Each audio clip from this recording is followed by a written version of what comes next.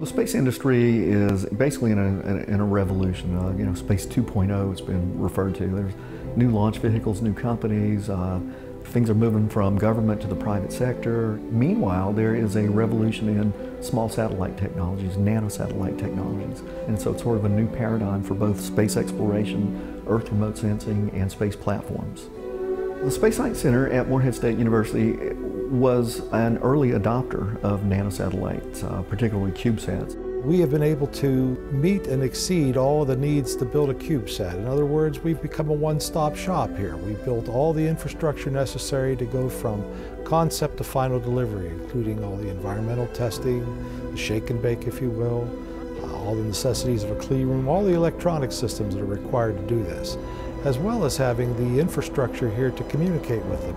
We're very fortunate to have a 21-meter dish antenna. So we've come from very humble beginnings to being an internationally recognized force in the CubeSat business. Morehead State University is a small regional university, about 10,000 students in Appalachian, Kentucky. We have outstanding staff that we brought in from all over, from the East Coast and the West Coast, from the aerospace and defense industries. And we've all sort of met here in the middle of the country to produce a pretty exciting program and research and development facility. We really have all of the assets here, all of the connections to really attract aerospace businesses to want to work with us, and the students really benefit from that. They benefit from what I would call a real-world hands-on university. The degree programs in space science at Morehead State University are based on hands-on experiences for the students. That means that you have to understand how to design, build, fabricate spacecraft and spacecraft subsystems. So the hands-on experiences that students get are invaluable. The students play such a vital role in our production of our projects here at the Space Science Center.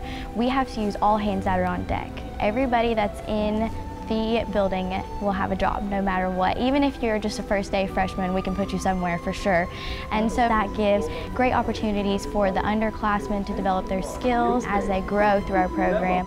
They're really got their hands into something to make real things work. And I think every one of them, before they get out of this program, even with a bachelor's degree, have had their hands on a satellite that went into space. Now that's pretty cool.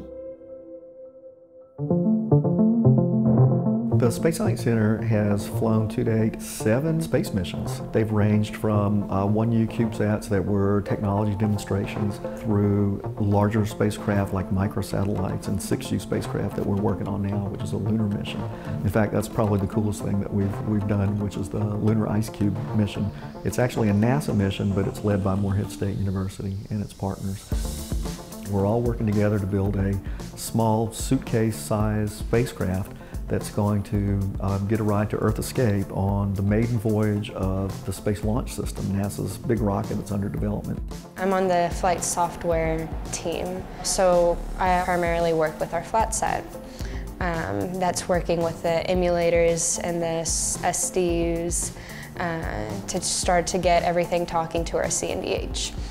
We're going to orbit the moon for about a year and map the distribution of water ice to try to understand the transport physics to see where water ends up. We're going to study the universe from this incredible platform, and to do that you have to live and work on the lunar environment. So we'd really like to understand the water, where it is and how it's distributed on the moon. The fact that as an undergrad student you get to participate and work with NASA is unbelievable. Our resumes after we graduate just with a bachelor's degree is incredible. We've had a unique opportunity presented to us by NASA JPL, the Jet Propulsion Lab in Pasadena, California. They're the creators and managers of what is known as the Deep Space Network. We were invited to join as the first ever external organization to become part of the Deep Space Network. This opens up a larger window into space where we can monitor satellites and other cosmic bodies that are not only past our Earth and past our moon, but interplanetary in itself. They may be willing in the future to bring other stations on, and we'll serve as sort of the test case or hallmark by which the others can perhaps copy the things we've done, not repeat the mistakes we've made, and perhaps shortcut to the successes we hope to enjoy. It's been great to have the Jet Propulsion Laboratory people come and talk to us. Our students get a lot of experience that way. They get to see really the inner workings and how it's done in real life. It's important for Morehead State University to develop the pipeline of students entering in the undergraduate degree program. Our summer programs include Space Trek, which is an all-girls space camp. Some like to call it a boot camp. It's a very rigorous camp where we bring in 24 girls across the state of Kentucky, rising into their 10th grade years. And these girls come in having never seen a resistor before in some cases, and they build an entire scientific instrument, launch it from the roof of the Space Science Center, and pull down data in real time. What often happens is that girls find a true passion for electronics, telecommunications, and space science. Turns out that aerospace is the #1 industry in the state of Kentucky. We're not producing scientists and engineers at the rate that the aerospace industry needs to even maintain the current workforce. So I think that's our most important mission at the Space Science Center, is to produce the next generation of scientists and engineers that can support the aerospace and defense workforces in the United States.